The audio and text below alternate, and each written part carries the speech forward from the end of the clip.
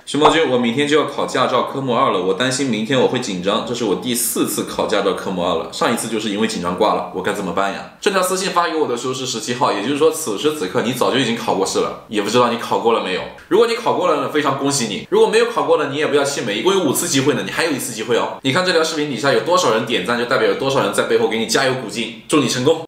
买了几只这种迷你型的清道夫，现在个个是生龙活虎啊。Hello， 大家好，我是熊猫君。前几天我开箱了我面前的这个爆米花机，没想到它这个效果异常的好，爆出来的爆米花这个非常的完美。然后很多小伙伴给我私信让我爆各种各样的东西，我总结了一下，呼声最高的就是清道夫。不过呢，一般的清道夫它的个头都非常的大，是放不进这个迷你爆米花机里的。所以呢，我就从网上买了我能够买到的最小的清道夫。我来给你们看一下有多小啊！我来抓一下，它们都十分的活跃。嘿，啊！哇，这精力太旺盛了，看到没有？消停一会儿，兄弟，消停一下，给大家看一下你有多大。那，哎，别动，别动，哎，看，只有这么大，放进这里面是绰绰有余的。对不起了，兄弟，这么小的清道夫，我相信大家见的也不多。我们先来看一下啊。首先，你这个样子实在是太丑了，你看，哎呀，太丑了。可以爬吗？哎，哇，真的可以爬哎！哇，这都到岸上了，你还那么的精神。我感觉你就是水里的精神小伙。这种清道夫它是一种热带鱼，在我们这是从来不会见到的，所以呢，这是我第1次见到清道夫，也是我第1次吃清道夫。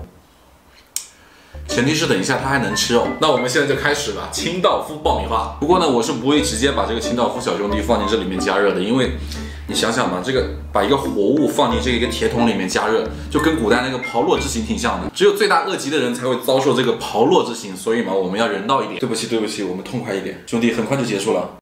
好了，我已经以迅雷不及掩耳之势把这个清道夫给处理好了。本来我还想清理一下它的内脏，但是它真的特别扎手啊，就我对它无从下手的感觉。所以呢，内脏我们也就不清理了，直接放进去吧。我们来把它放进去，哇，正好，刚刚好哎。拧紧，这酒精炉的火焰怎么就像看不到一样？其实是在燃烧的。放在下面加热，旋转。上一次爆那个玉米粒的时候，卖家说是压力达到0.8的时候开爆。那这个清道夫呢，我也不知道应该多少，也到0.8吧，因为它这个压力表最大的压力才1，安全起见嘛。哦，说的安全，我们这个防护措施得做好。说到这里，我的超大字幕就要登场了。请勿模仿。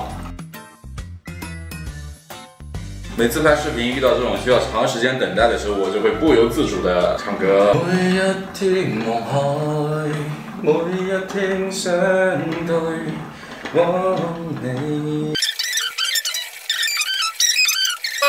三歡一香偏舊那女如情長迷蹤。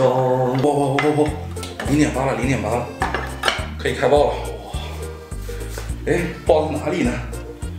只能拿快递盒了。3、2、1。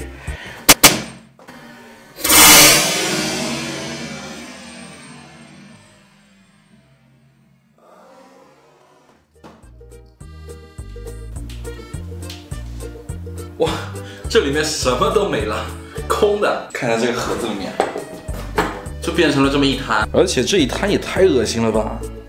它已经变成了这么一滩，我们吃是没法再吃了，我就闻一下吧。哦，这个啊，怎么说呢，就是那种腐烂的肉又被烧焦了的感觉。今天的翻车翻得挺彻底的，看来今天晚饭又省了。好吧，今天视频结论就是千万不要用一个爆米花机去爆一条清道夫。